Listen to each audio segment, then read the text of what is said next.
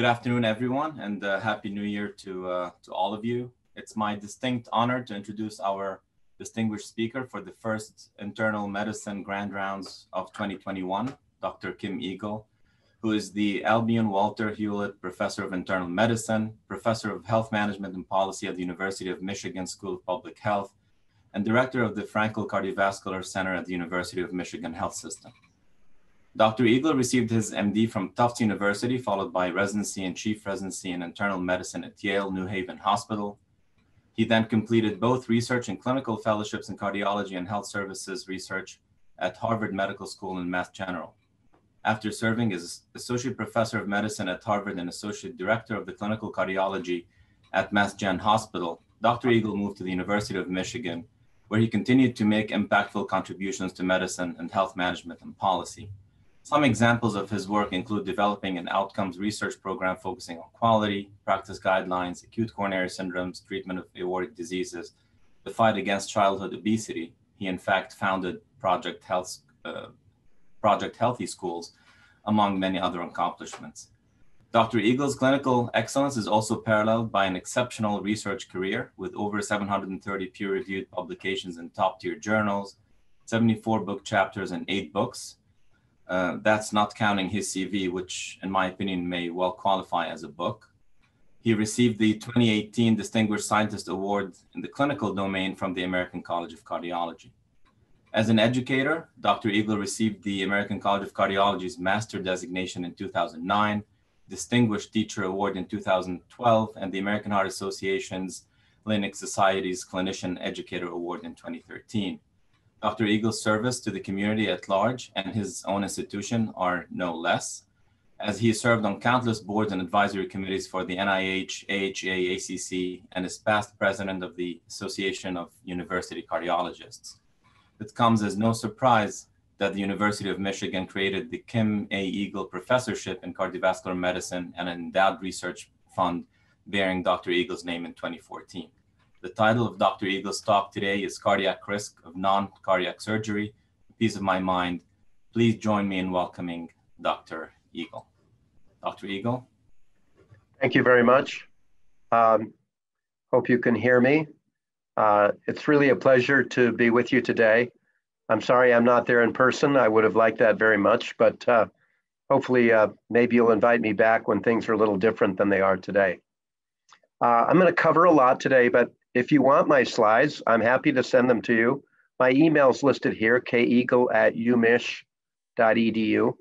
Also, I do a lot of teaching on Twitter for ACC. If you want to follow me there, @keaglemd. Would love to have you following me on Twitter and interact that way. So I've been studying cardiac risk of non-cardiac surgery for a long time, 35 plus years. And today I'm going to give you a piece of my mind based on this 35-year journey. Next slide.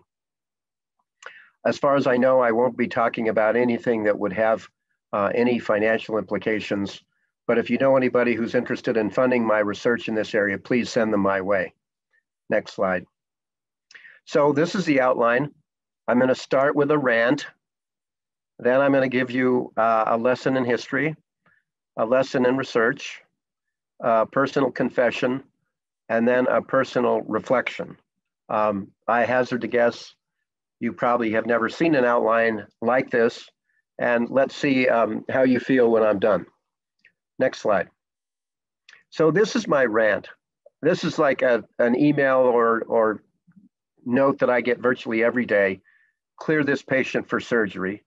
Sometimes the surgeon or anesthesiologist will go even further to say, failure to do so in a timely way will cause this patient to have their surgery canceled. This drives me nuts. I want to say I'm not a clearance house. I'm a person who can assess cardiovascular function, physiology, and reserve, but asking me to clear something seems like a legal argument. So if something bad happens, it's on my watch. That's my rant. I've stopped fighting this. I clear patients every day, but it does drive me a little batty, I must admit. Next slide. I love this. Pre-op clearance, I don't need that. My doctor tells me I'm the healthiest president in the US history. Pre-op clearance is for losers. Well, you know, pre-op clearance is truly an art form, and I hope after today, at least you'll have some way of thinking about it from the point of view of the heart. And the next slide. So I think it's always useful to look back and see what's behind us. And I want to take the next few minutes to talk about kind of the history of the current era of perioperative assessment of cardiac risk for non-cardiac surgery. Next slide.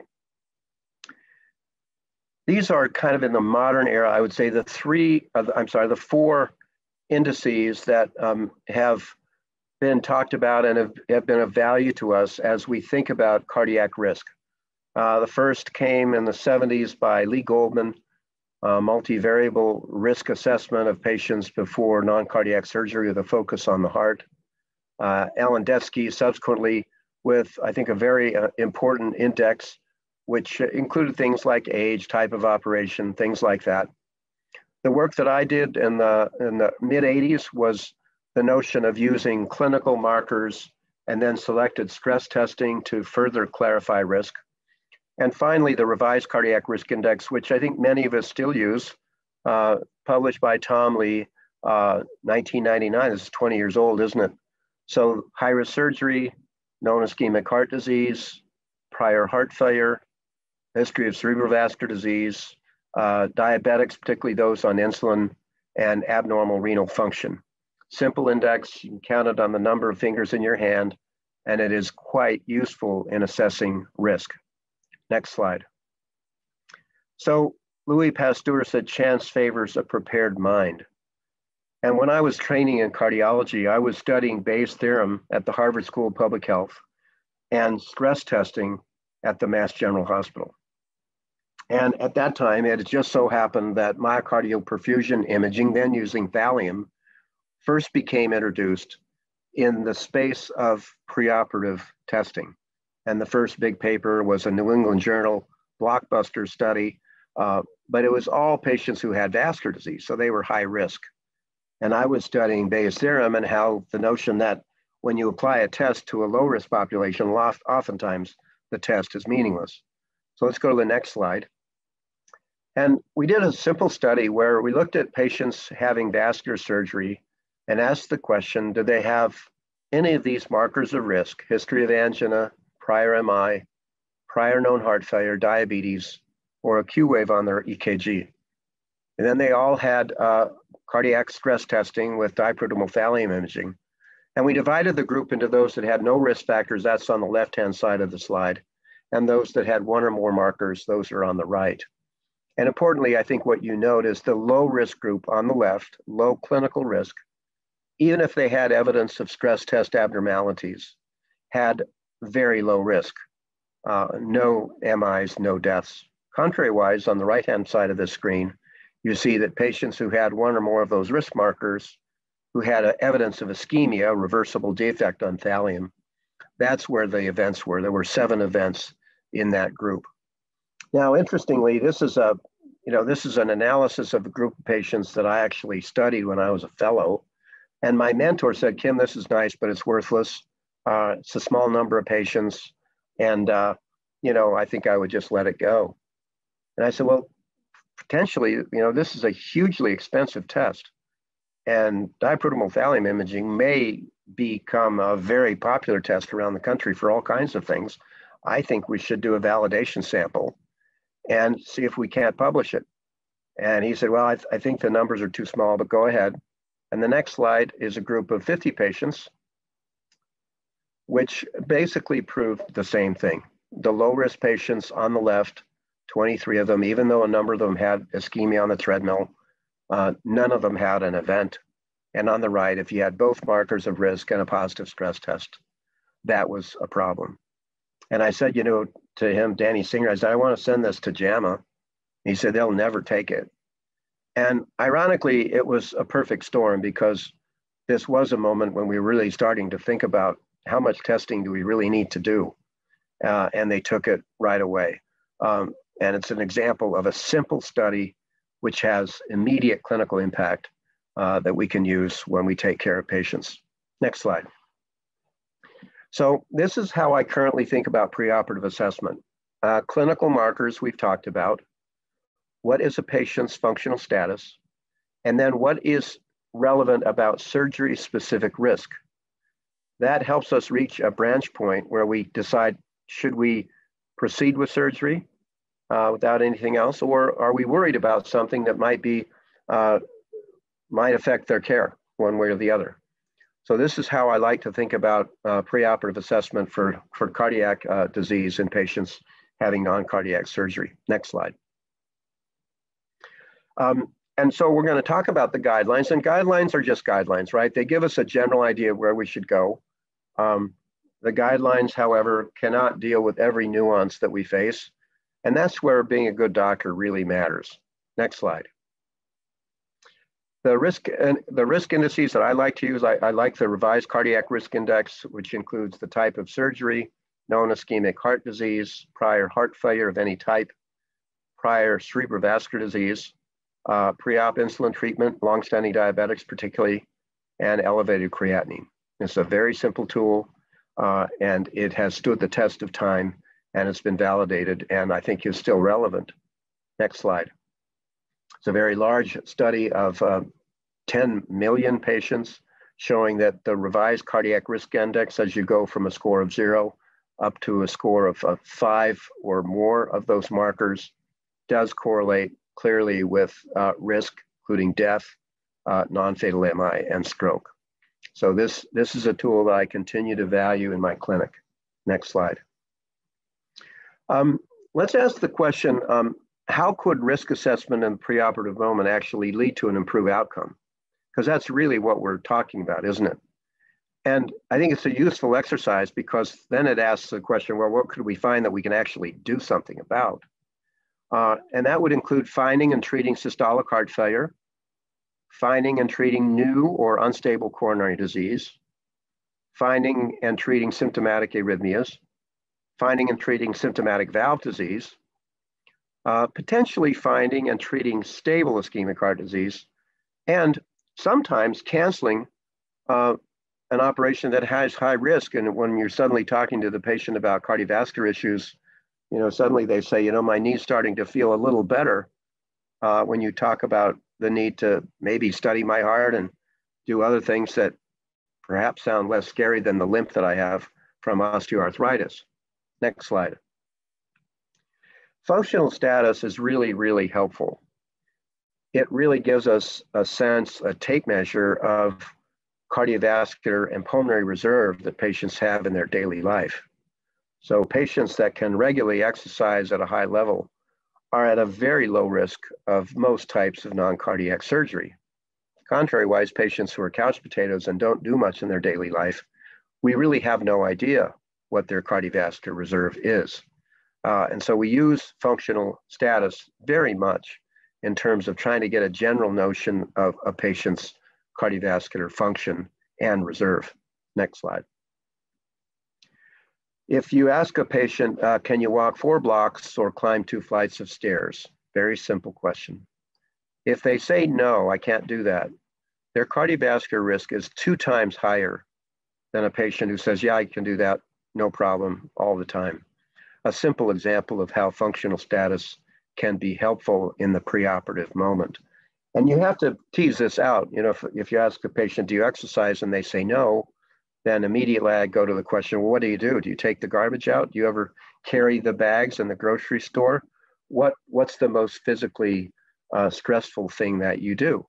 And that can often give you a sense for what they can do. And sometimes when you get that, then they'll also give you a symptom that they didn't otherwise report. Oh yeah, doc, I walk a quarter of a mile to the mailbox. Sometimes on the way back, I get a little chest tightness. I assume that was my asthma, right? Well, might be, but it could be coronary disease that hasn't been diagnosed yet. Next slide. And this is the Duke Activity Scale Index that I think is so helpful in terms of teasing out, what type of activity is related to energy expenditure. And in the guidelines, we've used, patients who can do more than 4 metabolic equivalents on a routine basis without symptoms are at lower risk. This is not a cut point. It's obviously it's a trend, but the higher the exercise accomplishments patients have in daily life, the lower their cardiovascular risk for non-cardiac surgery. Next slide.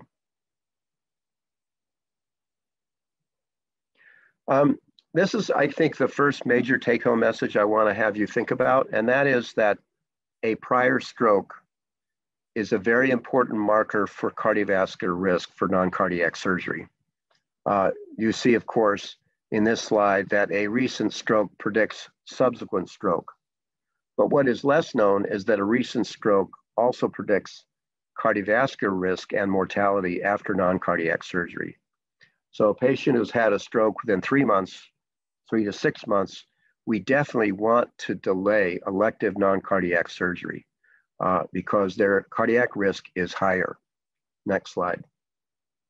And there are several mechanisms for this, and it looks like a stroke is related to subsequent inflammation that may rev up atherosclerosis in other regions, including the heart. Next slide includes another study looking at the release of alarmins in the brain after a stroke. And I think there might be one more citation here, which basically gives mechanisms. But the point is, acute stroke probably leads to inflammation that may cause vulnerability of plaque in the heart. Similarly, we think that acute MI may lead to vulnerability of plaque in the brain. Next slide. This shows you the surgery-specific risk in this very large study reported a few years ago. And we're going to put vascular surgery as the highest risk, followed by thoracic and solid organ transplant.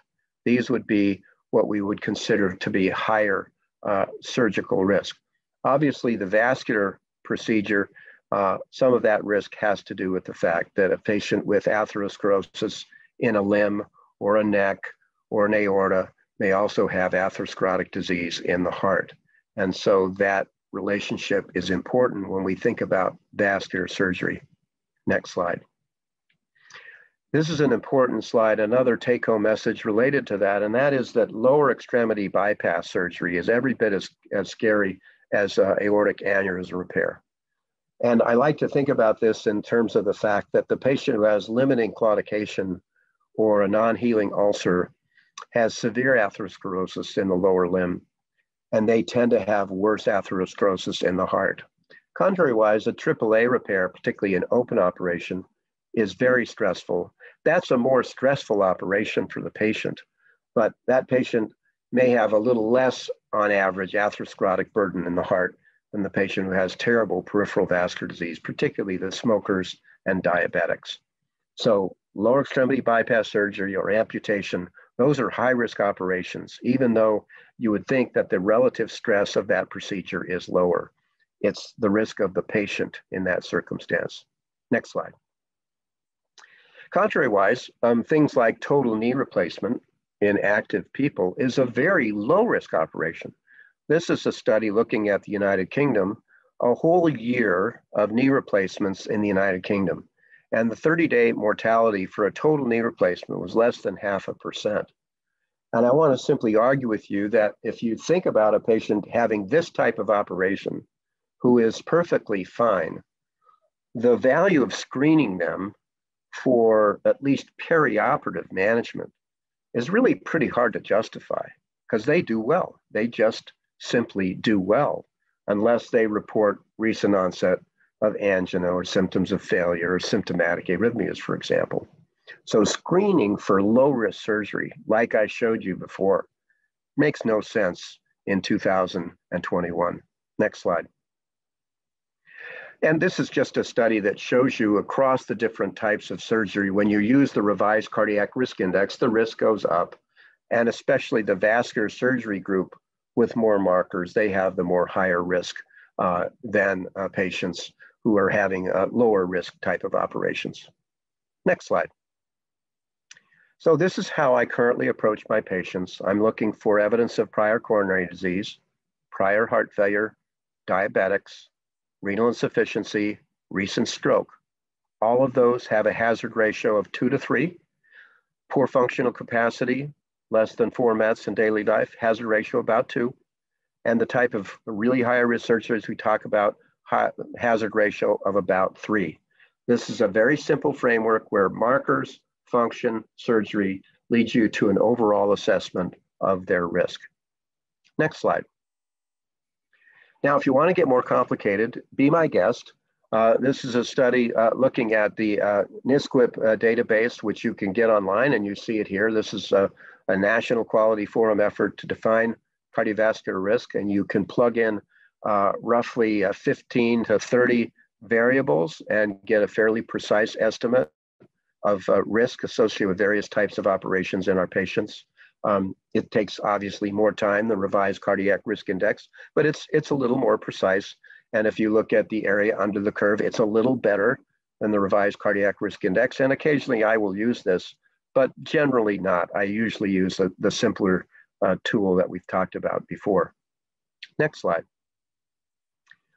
There's a newer risk index that was published just in the last year or so called the CVRI, the Cardiovascular Risk Index. It includes things that are familiar to you: advanced age, any history of heart disease, angina or dyspnea, vascular surgery, emergency surgery, and then this curious one, the hemoglobin less than 12, which is potentially an actionable variable. We certainly don't know, however, transfusing to a hemoglobin above 12 has any value. And in fact, I think it's hard to argue that it does, but it may imply a patient with more chronic disease of various types that we sometimes see. Next slide.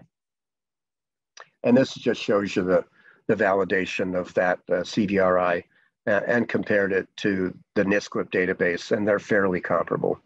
Next slide. Okay, so let's go back. What is the most important preoperative test? And the answer is on the next slide. It's a careful, thorough preoperative history, physical exam, and a review of ECG and recent tests.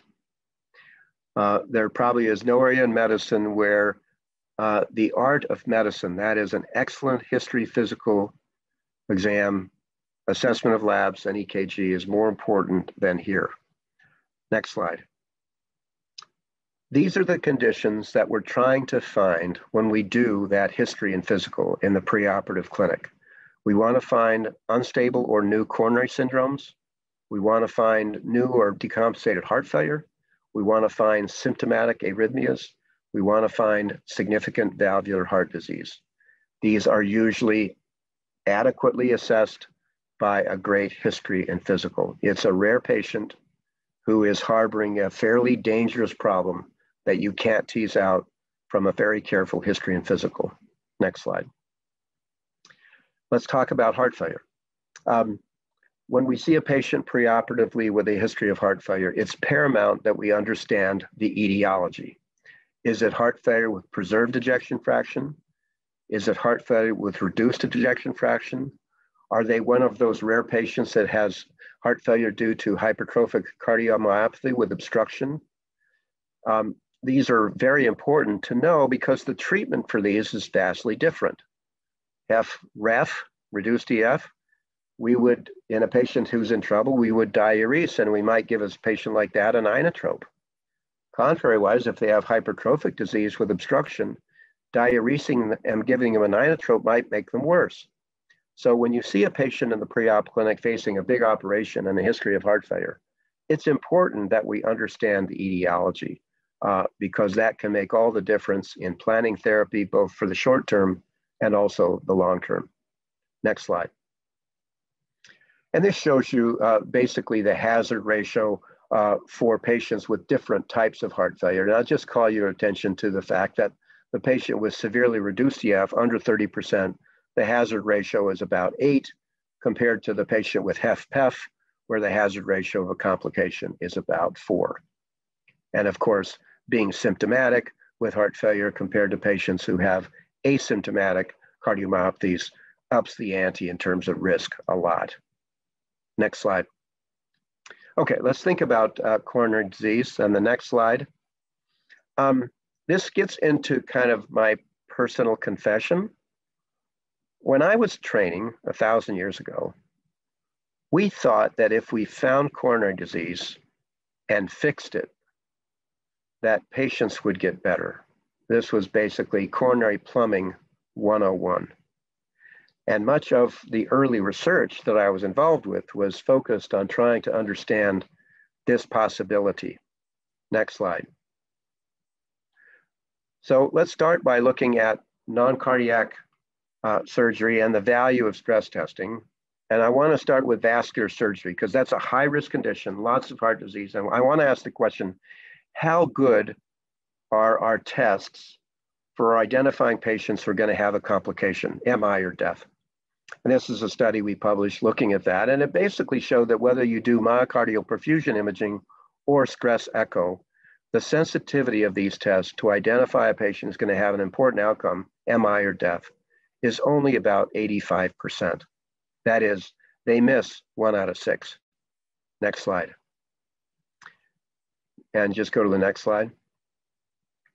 If you then ask the question, well, if they have ischemia, if we do a preoperative stress test that shows ischemia using myocardial perfusion, what's the positive predictive value of that? And the answer is it's not very good. Only 1 out of 8 actually has an event, and this is vascular surgery. So what I'm telling you today is that in a stable patient, preoperative screening with ischemia-based imaging has a sensitivity for events that matter, MI or death, that's relatively modest, and that the positive predictive value of finding ischemia in a stable patient ain't very high. That's important when we start thinking about Bayesian analysis of preoperative screening. Next slide. And the next. Stress echo, same, next slide. And next. So again, we see that even a positive stress echo has a positive predictive value of only about 20%. Only 1 out of 5 is going to have an event. Next slide. All right, so if we're going to do stress testing, let's say we have a patient who has some wonky symptoms and we're worried and they have some moderate type of risk. Let's say they've had a prior MI, they're a diabetic, and let's say they're facing a big operation and we're really unclear about where they're at in terms of their cardiovascular situation. We have to think about which type of test we would do. And the first thing would be to say, if they can exercise, we should have them exercise, because the best predictor of death on a treadmill stress test is how long they actually are able to exercise. So exercise testing is always preferred in a patient who has the ability to exercise. If they can't, then we'll have to do pharmacologic testing. If you're worried about valve disease as well, we can do stress echo. If you're worried about quantifying muscle at risk in a territory of the anterior wall, for example, we use myocardial perfusion imaging, the nuclear technique. Both types of stress testing give us information about left ventricular performance. So either one of those is fine. Next slide. And this slide looks at the question, what about coronary CT? And clearly, if you look at the patients who have a lot of coronary calcium or extensive obstruction on a coronary CT, they have higher risk for coronary events. But how to filter this type of information into preoperative assessment is very challenging. Probably high calcium score adds hazard, evident of coronary artery disease on CT angiography adds to the hazard ratio. But incorporating these into routine care is difficult, and it involves radiation. And if you find blockage, okay, so what do you do now? Sometimes you get a stress test. And so using these tools, I think, is in a routine basis is not appropriate. They probably are reasonable for certain patients, but not commonly. Next slide. So there's a lesson in history, Reverend Bayes. Reverend Bayes was a reverend by day and a mathematician at night. And his singular contribution, at least to this field, would be the notion that the likelihood of an event in a patient starts with their baseline risk, which is then modified up or down by a test. Okay, so the prior probability test, revised probability. And I want to give you an example of this that I think hits us right home with this lesson. Next slide. There's a study that we did, which was a study of about 1,100 patients who were having abdominal aortic aneurysm repair. And they were divided into their clinical risk that we talked about, low, moderate, or high, no markers, 1 or 2, 3 or more. They all had a stress test. And then the test was analyzed as to the amount of ischemia, low risk, moderate risk, high risk, based on the amount of abnormality. And if you look on the left-hand side of this slide, this is about 1/3 of the patients who were low clinical risk. They had none of the markers we talked about. They went ahead and had their stress test. And you see that if the stress test was low probability, their event rate was 3%. If it was high probability, the event rate was 0%. And in the middle was the moderate risk test, where the event rate was 3%. And you'd say, well, stress thallium imaging doesn't work. And Reverend Bayes would slap you on the head and say, no, I told you low risk was low risk. You didn't need to test this patient. And because of the operating characteristics of the test, it is not useful. And sometimes, frankly, it's confusing. The right-hand side of this slide also illustrates the other point that Bayes would make, and that here's a patient with high risk. Let's say it's a person who has 4 markers. They're 84, they have angina, they have diabetes, and they have heart failure. They have multiple markers of risk. So even if they have a low risk test, that is no ischemia, you see the event rate there is 12%. And if they have positive ischemia, high risk, it only doubles to 24%. High risk is high risk. 12% is a high risk. That's 1 chance out of 8 that Mrs. Jones is going to have a heart attack or death. And I'm not sure the stress test helped us very much. In this particular example, the place where the test had best use was the moderate risk group. And that's right in the middle. Half the patients had moderate risk, 1 or 2 markers. And those who had a negative stress test, that's on the lower left there in the middle, they had an event rate of 3%. If they had a very abnormal stress test, the event rate went up to 18%. So a 6-fold movement from pre-test to post-test. And that might be enough of a change that you say, that's useful to me, because if they have a borderline aneurysm, I might decide to follow that a bit longer. Or if they have claudication that's fairly limiting but not severe, maybe I'll just stop where we're at and we won't go down that road unless we get to a more troubling place. So this is a really good example of how Bayes' theorem operates in the preoperative space, particularly surrounding stress testing before vascular surgery. Next slide. So one of the things that I want you to think about is the notion that we should avoid cardiovascular testing for patients having low-risk surgery. We have been overdoing it. It is not helpful. It rarely finds something really bad. And so I think increasingly we're moving away from this.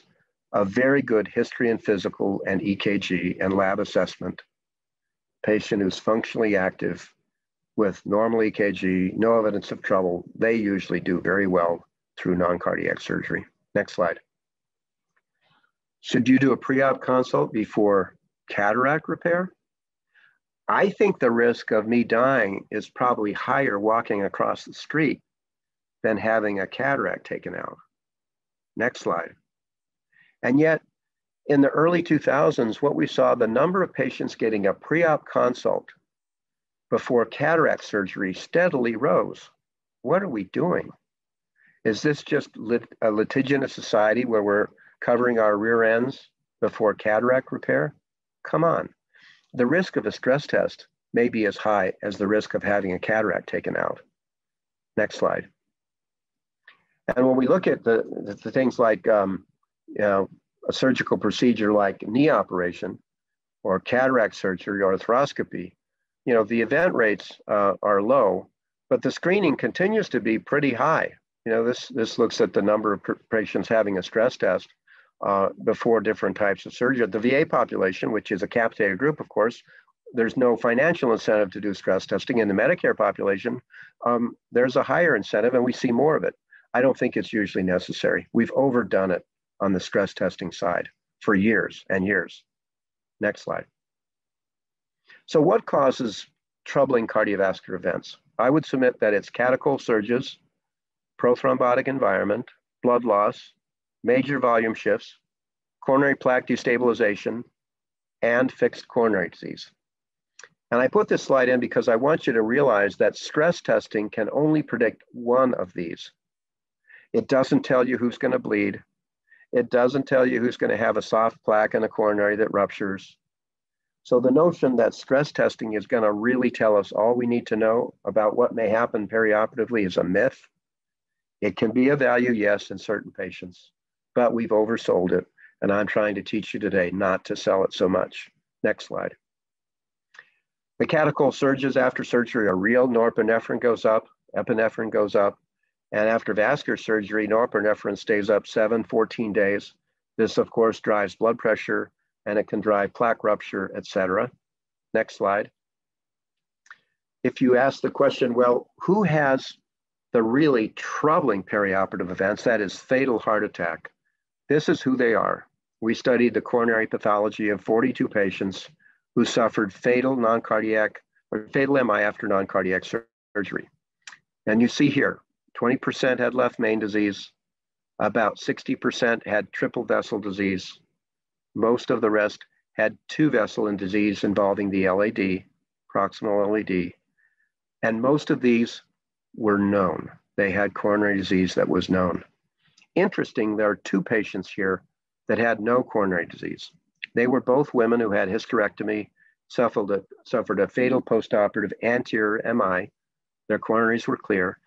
At the time, we didn't know what to call them. Today, we would call them the Takotsubo cardiomyopathy, stress-induced cardiomyopathy that can happen more often in women, particularly if they have risk factors like hypertension, hyperlipidemia. Now, we did another thing in this study that's important.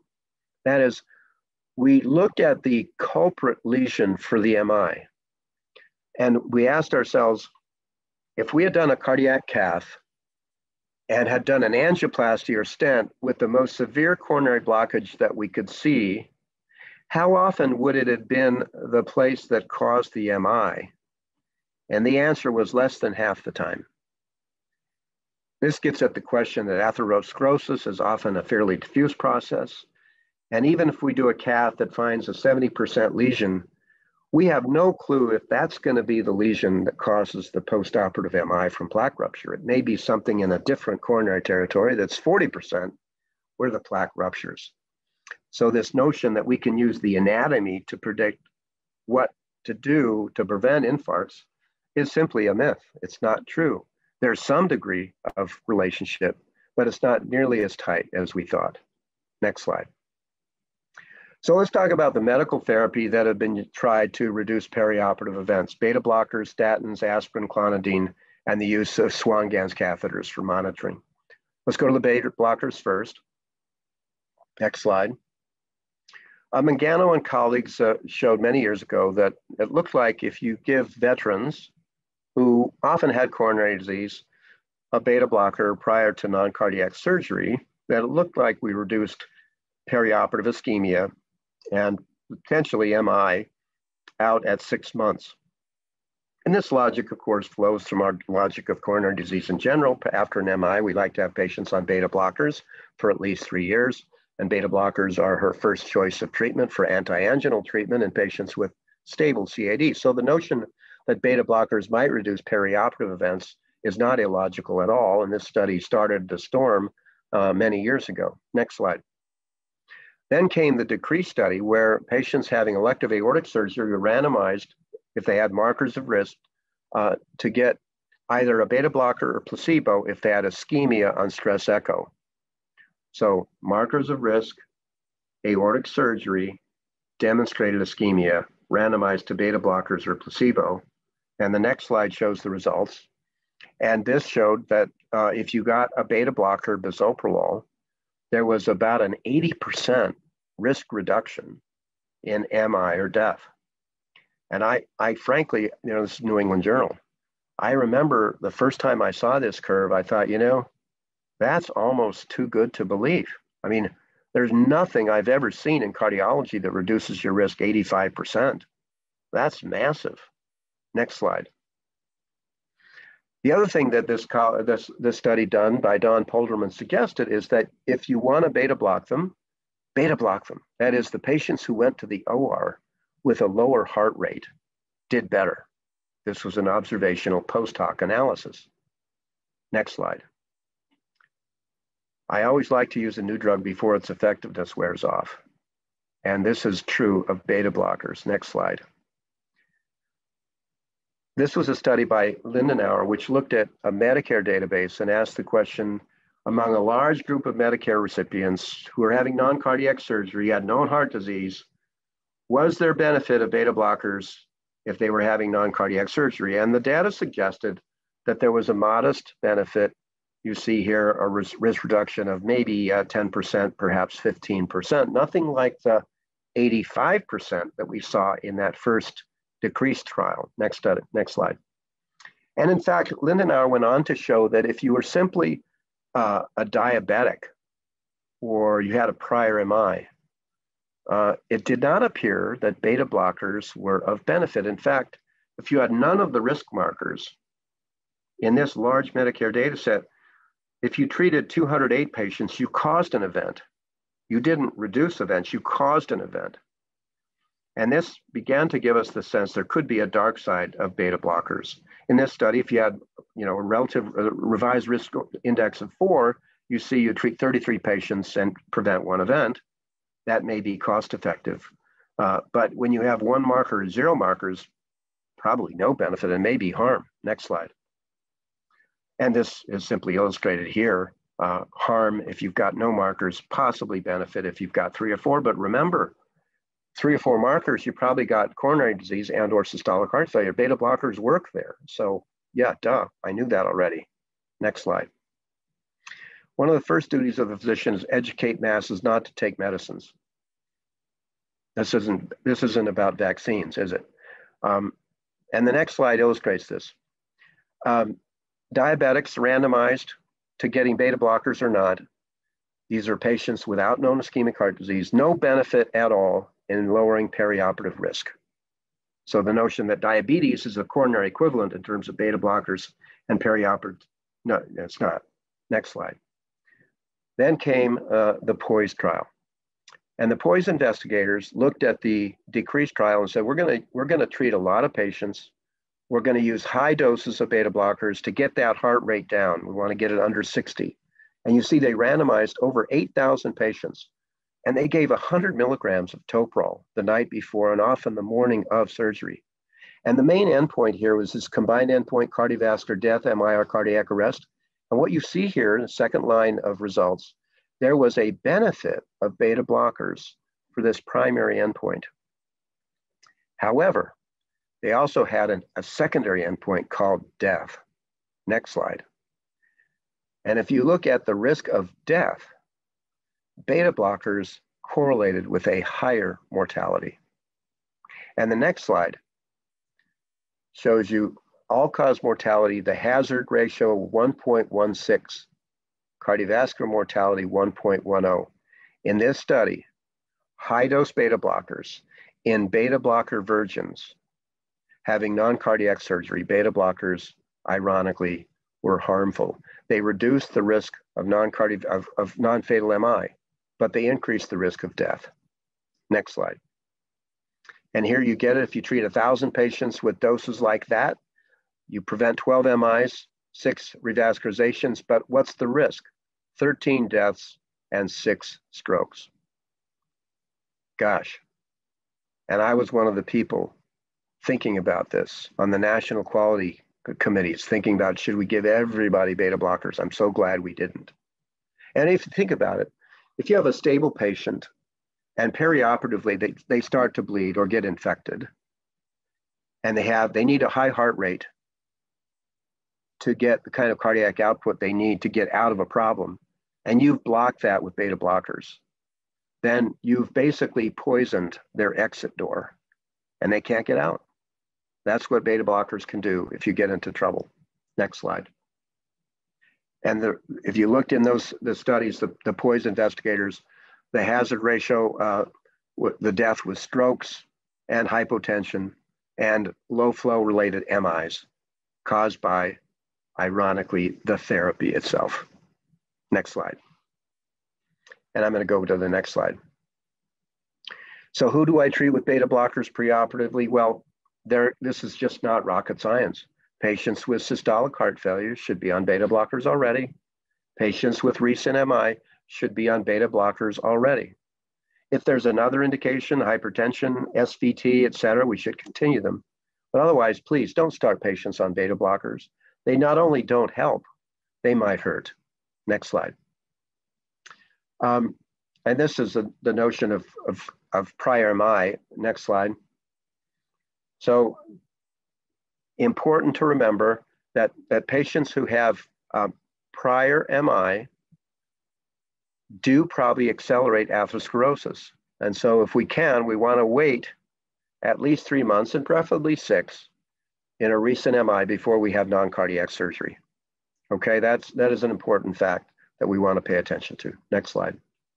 And let's go on. All right, so I think we've talked about this. Patients already on beta blockers for an appropriate reason will want to continue them. Very rarely I'll find a patient with a prior MI or systolic heart failure. I'm starting them on beta blockers preoperatively, but generally we're not going to start beta blockers for other reasons because they don't help, they may hurt. Next slide. Okay, statins. It's a randomized trial of patients having vascular surgery, suggesting that statins reduce perioperative events. And you'd say, well, duh, because the vascular surgery itself is an indication for statins, assuming it's atherosclerosis, and you'd be right. These patients should already have been on statins. Next slide. Here's a study Lindenauer did looking at Medicare patients, asking the question, if you went to the OR on lipid-lowering therapy, Medicare population, known CAD, it appeared that being on effective anti-lipid therapy was beneficial. Hazard ratio reduction of about 35%. That's exactly what we see in general practice. Secondary prevention statins reduce risk about 35%. And they do that perioperatively too. Next slide. And let's go to the next one. Then came this study from Dr. Polderman's looking at fluvastatin versus placebo in lowering risk for non-cardiac surgery. And the risk reduction was 50% with a very weak statin. And the next slide shows that if you combine that with a beta blocker, this is a 2x2 trial, the right-hand figure here suggested that if you're on fluvastatin and a beta blocker, the risk reduction is a whopping 65 to 70%. This study, along with that first study that I showed you, finally caused people to ask the question, is this too good to believe? Are these data too good to believe? Next slide. Subsequently, this is the lesson in research fraud. Dr. Polderman's was investigated by his university. Next slide. And the committee looked at all of the primary data for his trials, and there were 6 of them, I believe, and found that they were often negligent and scientifically incorrect. Frankly, I've never seen an area of medicine, in at least the cardiovascular space, more affected by research fraud than what was happening in the perioperative area with particularly beta blockers. Next slide. This shows you the various studies, the trials that were published in high-profile journals. And look what happened here on the right. The endpoint was fictitious. The source data didn't verify. The MI didn't happen. They didn't get the stress echo that they apparently were supposed to have gotten and was reported in the study. This is really a sad testimony in the area of clinical research. And to me, it's a siren call for those of us involved in research to make sure that we're aware of the source data, that we're constantly pushing back with our teammates, especially when we see findings that seem just almost too good to believe. In this case, they were falsified. Next slide. We do think that statins lower risk in vascular surgery. They lower risk of death, MI, or stroke. And so I do use the statins, but the beta blocker story is a sad testimony. And if you think about the POISE trial, the number of people who died in that trial because of the beta blocker doses chosen, that all goes back to the Polderman's research and that low heart rate story. Next slide. So who should be on a statin? Usual indications, right? If they have atherosclerosis, known atherosclerosis, prior MI, prior stroke, PAD, they should be on a statin before non-cardiac surgery. And the effect can be right away. So if I find somebody today who merits statin, I'm going to start them on it today because there's already vascular effects of statins one day after you start therapy. It's amazing what it does to vascular resistance right away. Next slide. Okay, what about aspirin? This is the POISE 2 trial, aspirin versus placebo. No benefit. A baby aspirin does not prevent perioperative MIs, and you get more bleeding. So we do not want to use aspirin in a primary prevention role perioperatively. Next slide. In the one group here that was studied, recent PCI, probably I would continue the aspirin. This was within 5 years, I believe, particularly very recent PCI. I would continue the baby aspirin if possible. Otherwise, no clear benefit, and there is harm, bleeding risk. What about clonidine? Next slide. Clonidine, we thought might reduce perioperative events. In POISE, it did not. No benefit at all, and there was harm, more hypotension. So clonidine did not stand the test. It's not helpful. Next slide. What about Swan-Ganz catheters for very high-risk patients? This was a randomized trial saying, let's put in a Swan before major surgery so we can monitor the wedge pressure and so forth. And in this study, there was no benefit at all. There were 4 PEs in the group that got the Swan-Ganz versus 1 in the group that did not. So we don't find the use of Swan-Ganz catheters to lower major cardiovascular events. Sometimes a right heart cath itself is useful for estimating filling pressures, fine. But leaving a Swan-Ganz catheter in the ICU for non-cardiac surgery, probably no value. Next slide. What about fixing the heart? Here's my confession. Next slide. I thought that if you found coronary disease and fixed it, that we would lower risk. Right? This thinking goes back 30 years. Next slide. I published a paper like this one from the CAS registry showing that if you had coronary disease and you'd gotten a CABG, the risk of having an MI or death after non-cardiac surgery was lower. And that's true. But it ignores the fact that to get to the benefit, you had to get through the CABG. Oh, yeah. Gosh, I forgot. And CABG has risk. Next slide. So this was studied in the CARP trial. Does immediate revascularization of the heart lower risk in patients having vascular surgery? Let's go to the next slide. And it was a nice study done on the VA system. Patients with known ischemic heart disease got evaluated. They had stable disease, did not have super low EF, did not have left main disease or critical AS. They got randomized to either medical therapy or medical therapy plus coronary revascularization. Next slide. And this is the patients. These are veterans, average age 65. You see they had coronary disease, diabetes, and the various types of vascular surgery that we see in this group, AAA, PAD, et cetera. Next slide. And about 85% were on beta blockers, and a lot of them for angina or prior MI. A good share were on statins. And the outcomes showed zero benefit of fixing the blocked arteries in stable patients. That is, medical therapy was excellent in lowering perioperative risk, and there was no clear evidence of fixing the coronaries as a way of lowering risk. And the next slide shows you out at 6 years, there was no benefit. Stable ischemic heart disease on excellent medical therapy with good ejection fraction.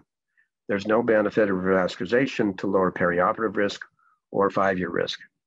It may reduce symptoms if they have angina, but otherwise, it doesn't benefit them. Next slide. So here we go. Beta blockers, potential harm. Aspirin, no benefit. Clonidine, no benefit.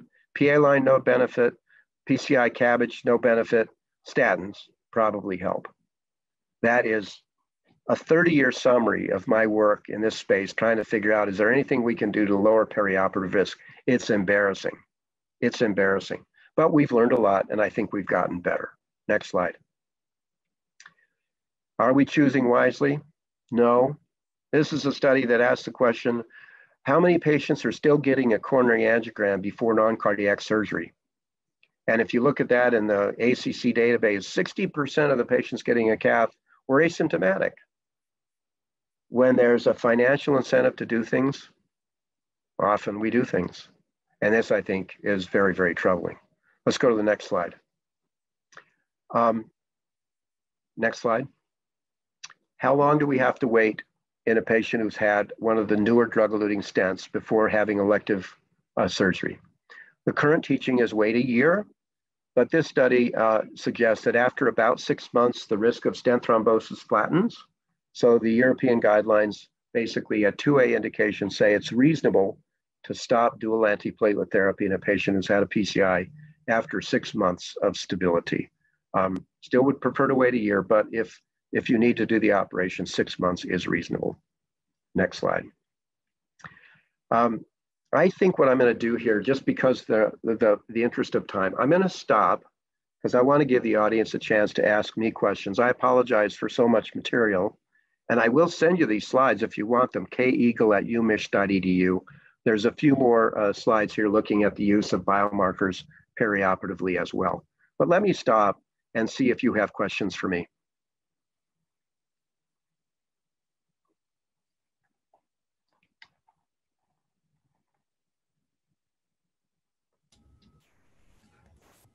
Hello. So Dr. Eagle, we have one, let me see, question from Dr. Abate. He's asking about the POISE trial. It's certainly troublesome. What is your practice for patients with stable coronary artery disease already on beta blockers without HFrEF or prior MI? Continue beta blockers or discontinue preoperatively? Yeah, I think that's a really good question. I'm glad you asked it. We would want to, I think, continue the beta blocker. If the blood pressure was soft, 105, and the heart rate was 48, I might reduce the dose in half. The thing we have to be aware of is there can be a rebound tachycardia and hypertension 2, 3, 4 days after sudden discontinuation of beta blockers. So we'd like to avoid that. So I generally would continue at the same dose unless they have a soft heart rate or blood pressure, and then I might cut the dose in half just to avoid this scenario. If they bleed or if they get septic, I want them to have the heart rate they may need to recover.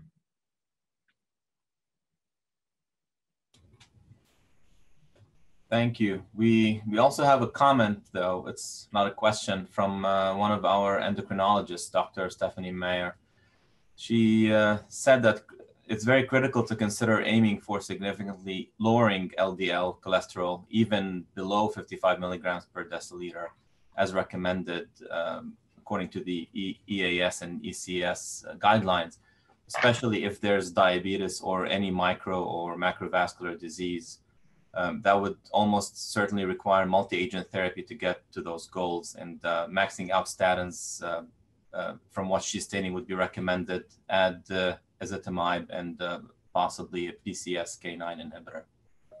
Yes, thank you for that. And I agree with you that we want to treat these patients adequately. The trials typically used fixed doses of moderate doses and showed, that there's benefit, but there's clearly more benefit if they get to a goal. And so I would agree in a high-risk patient with atherosclerosis, certainly we want to get that LDL. The US guidelines currently use an LDL goal less than 70, the European guidelines less than 55.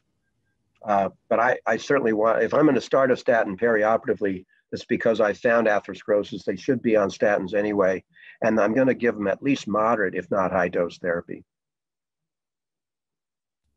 So, so based on, your slides towards the end, your statement, or your summary about the what we learned over the last 30 years, or what you learned during your career, how do you see the future based on, although there was probably no benefit and potential harm to many of the things that you looked into, what is it that you think we learned the most from, and how can this inform future treatments? Well, I think that it's really back to the bedside for me. There's nothing like a great history and physical, figuring out if a patient has any indication of a significant cardiovascular disorder, properly qualifying it for long-term benefit. And so in a way, even though you're a clearinghouse, you're kind of the point of first contact for many patients. And sometimes we find a nasty problem, whether it's aortic valve stenosis or an unsuspected cardiomyopathy or whatever. And so that you shift your focus away from the notion of the perioperative space and say, rather, I'm trying to figure out if this patient has any cardiovascular disease. If so, how bad is it? And for the benefit of their long-term therapy, what's appropriate? And then within that context, then say, okay, now is it worrisome enough that they can have this operation and not worry? Or if it's elective, should we wait and try to further clarify what this heart muscle disorder is and make sure it's optimally managed before they have elective surgery? Of course, this all gets out the window if they're having emergency surgery, where really we're just trying to find nasty problems and manage those through that short time window. So it's back to the bedside for me, and then very selected testing depending on what I find on a good history and physical. Dr. Hundley asked about the use of troponin, and my recommendation here would be that we don't want to measure biomarkers routinely. We may want to use them in patients who we have some suspicion that they've had a perioperative event, and that could be a run of VTAC or some unexplained hypoxia, things like that. But I'm not a fan of routine measurement of troponins or high sensitivity troponins, because I think we end up in the Bayes theorem again, where we're running around looking at something that, probably isn't very important. And if you ask me for the slides, I have 4 or 5 slides in the deck here that look at troponins that may be of value to the learning audience today. Thank you. There's a follow-up question from Dr. Abadi. Probably that would be the last one we can take. Thanking you again for the excellent overview. And he says, I think we have learned that perioperative MIs are not as deadly as we were worried they would be, and many of the deaths are not due to MIs. Is that a fair statement? So thank you very much. Obviously, now that we're measuring troponin release with high sensitivity assays, we're seeing release of high sensitivity troponin from cardiac stress. And so there's an explosion of, quote, MIs after non-cardiac surgery, and many of them would not have been identified previously with traditional troponin and electrocardiographic assessment. And we know that if you run a marathon, about 10 to 12% of the finishers are going to have an elevated high sensitivity troponin. They didn't have an MI, but they had a significant cardiovascular stress. And so we really need symptoms and troponins and or EKG changes and troponins to call it an MI. And a good share of them are demand related, particularly a patient who gets hyper or hypotensive or bleeds. And you're right, in the old literature, MIs were MIs. Now it's all this mix of patients who we find have had a stressful event, but not necessarily a coronary plaque rupture. And so it's different. It's a good comment. All right. Well, Dr. Eagle, thank you very much for a fantastic grand rounds. We hope you have a great interaction with our fellows after that. And we look forward to inviting you in the future in person. That would be great. I really appreciate the chance to interact with you today. And again, if you want to email me, I'll send you the slides. And any questions, please don't be bashful about following up with me. Thank you. Okay, thanks.